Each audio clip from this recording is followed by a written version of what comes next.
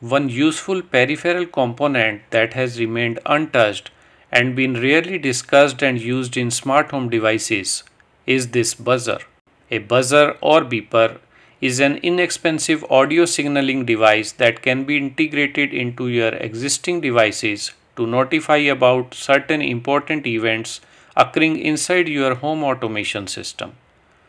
So in today's video, you will learn how a buzzer can be configured and how it can be controlled over the MQTT from your smart home servers. Let's get started.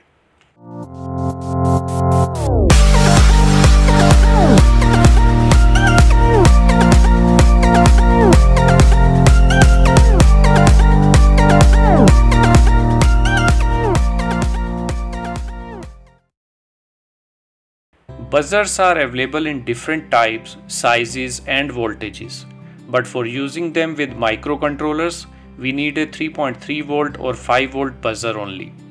Here I am using a 5 volt buzzer and an ESP8266 Node MCU board for the demonstration purpose. First, we need to flash Tasmota firmware on the Node MCU board. The simplest way to flash is by using Tasmotizer. Open Tasmotizer, click on Release and Tasmotize.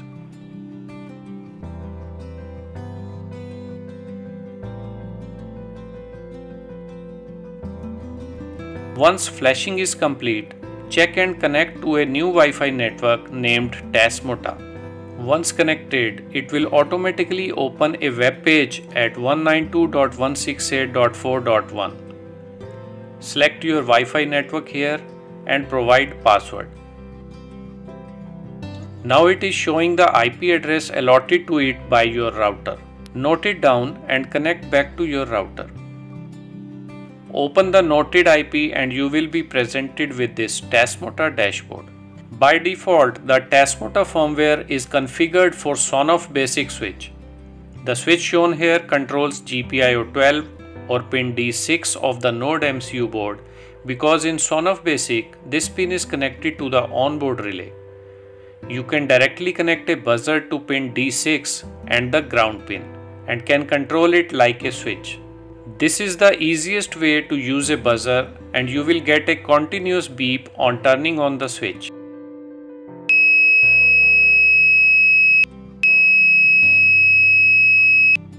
But Tasmota also offers some buzzer specific functions for advanced usage. Let's talk about that also. Open Configuration and Configure module. If you are using a Sonoff basic switch, you can use any of these 5 free GPIO pins. I am using Node MCU board, so let's change the module type to generic 18.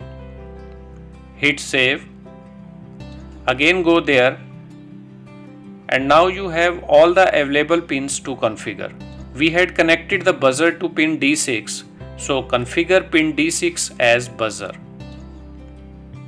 That's it. Save it. And on the dashboard, now you won't see anything configured. To control your buzzer, open console and type buzzer 1. Press enter.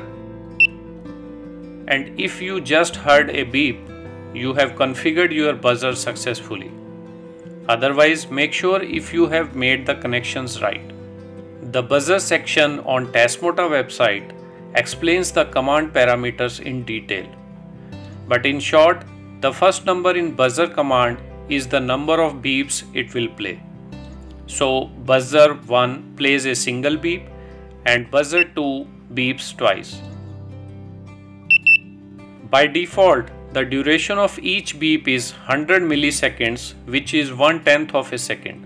If you want to increase this duration, you need to add a second number in the command, like buzzer 2,5. The 5 indicates the duration of each beep to be 500 milliseconds. Perfect. Now the duration of the silence between two beeps is also 100 milliseconds by default.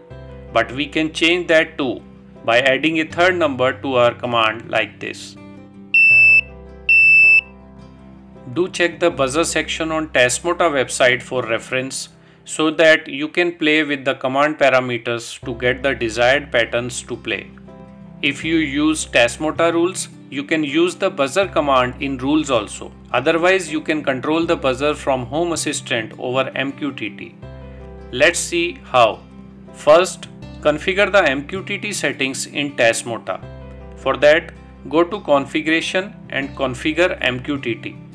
In host field, provide your MQTT or Home Assistant server IP address. Provide MQTT username and password here and a MQTT unique topic here. And save.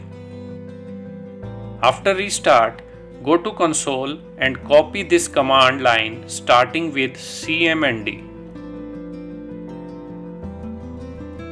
Now in Home Assistant, let's create a sample automation to use the buzzer in it.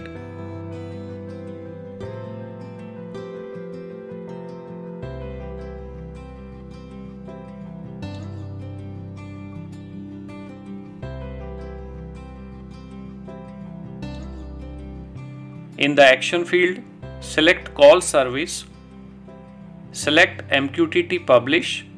In topic field, paste the topic that we had just copied from Tasmota console. Replace power with buzzer. Select payload and write buzzer parameters. Hit save.